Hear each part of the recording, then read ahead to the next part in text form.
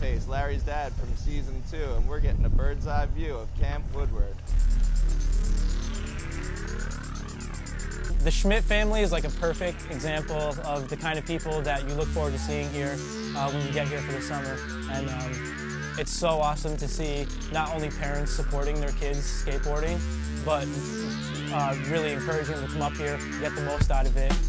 Larry, the father, is definitely down to have his kids here as much as they possibly can. And you know, from sun up to sundown, he's out there with his kids, just ripping. My name is Meatface. I'm back at Camp Woodward here. Got Taco and Larry back out here with me for summer of '09. This week I came out to camp, brought Taco out as a camper. Larry came out and worked as staff this week. He's staying next week as a camper. It's like the raddest family. It's like the ultimate like little skate family, you know.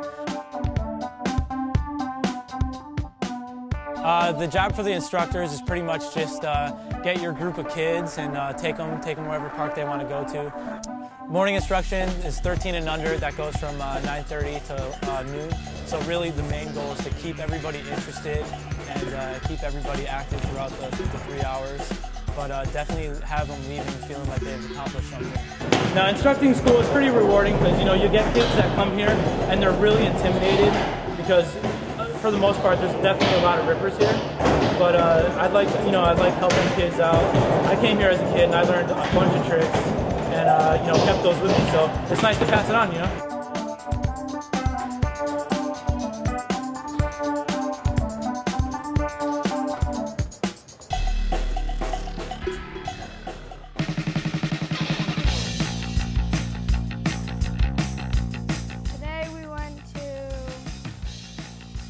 PlayStation Lounge, then to the school, then to Cloud9. Taco just kind of, I guess, you know, when he starts off slow, you gotta give him like a few minutes to really feel comfortable with his environment. He's definitely not the kid that comes here, gets here, and starts like ripping and showing off. He kind of gets here and settles in slowly, and so that's how it is with instruction too, you know. Remember when I said he's either on or he's off? But once the session got rolling and he got a little intimidated, but he got comfortable with the kids and slowly started working his way out of that taco show. 4 or 5 years ago, I took your brother to the same ramp and he gave me the same lift. Look at him now. Sure?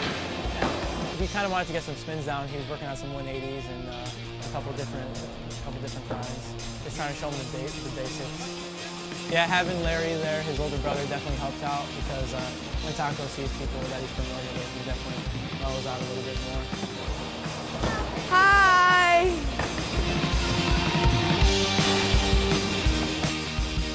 And that's what I like the most. Like, that's the rewarding stuff, is when you get a kid that's like not really up to beat with maybe everybody else in the group, but you see like the good kids like hey man, don't worry about it, it's all right. Like, just come skate with us, you know? Kids don't care, we don't care.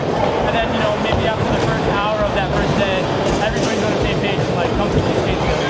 That's skateboarding, dude. That's what it's about, you know?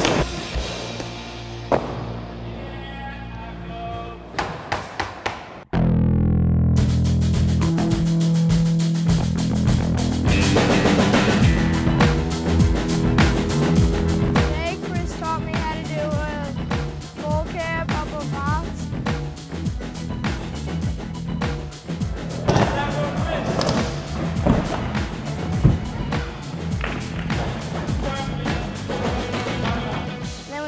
Some downhill stuff. I lost to Chris twice in a race. Down judo race, Taco. Mano y mano. We're racing. Yes. You can carve some cones if you want. I'm just gonna slow you down. Well, I saw him getting a couple extra pushes, playing a little dirty, so I figured maybe I'd give him a little stiff arm.